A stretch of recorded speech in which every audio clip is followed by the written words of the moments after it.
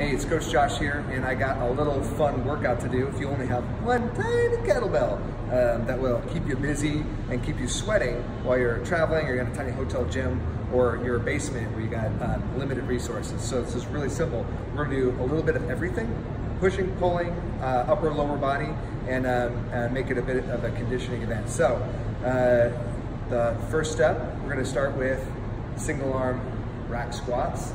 So I'm gonna go boom, dropping all the way down. 5 on the right, 5 on the left. Then I'm gonna go ahead and go back to the original rack position. Go overhead, push, rib cage drop down, glutes on, everything's locked up, nice and tight. 5 on the right, 5 on the left.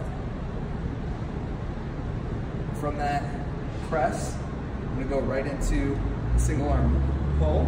So I'm gonna hinge over, just pulling towards my belly button with that kettlebell.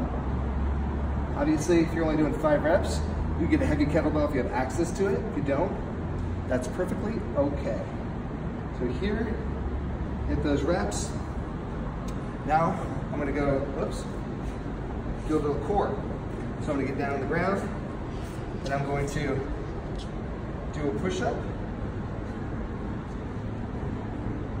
If I want to add a little core function to it, I might do a sit through. So I'll do push up, stop, sit through, come down, push up, sit through,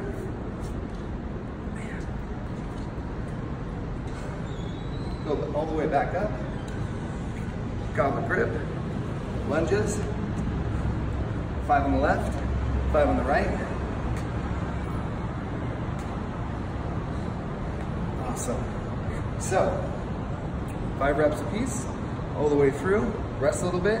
If that's really easy, you can start adding reps, increasing the volume. 6, 7, 8, 9, 10, and then start to go through faster. Do that 5 times. Lots of fun. Enjoy yourself. Have a great time. Without too many tools, Coach Josh helping you bring out the warrior within.